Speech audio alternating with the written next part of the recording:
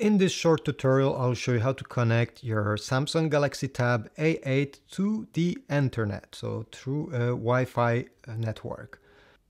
There's two ways. So the first way is to drag from the bottom up, and you'll have these kind of icon appearing. You need to tap on the settings, this one. You can also drag from the top down, and you'll have the small wheel over here. You see it in the corner. You need to tap in and the settings will appear on the screen. All you have to do is make sure connection here is selected and make sure that Wi-Fi, the toggle here, is blue. This means that it's turned on. So if it's turned off, you just need to tap it once and it will turn on. Then you need to press on Wi-Fi, and all the networks that are around you right now will be presented to you. There can be many of them.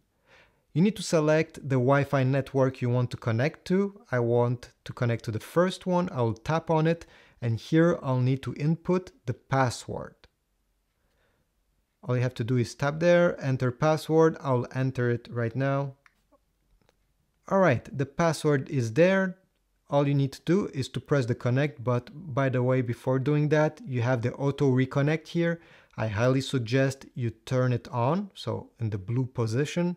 So this means every time you'll open your tablet, well, it will connect automatically to this network, okay?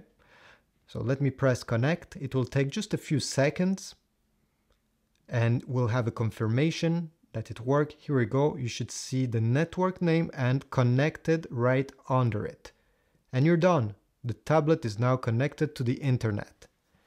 Thanks for watching, and please subscribe, leave a like, a comment, and I'll see you in the next one.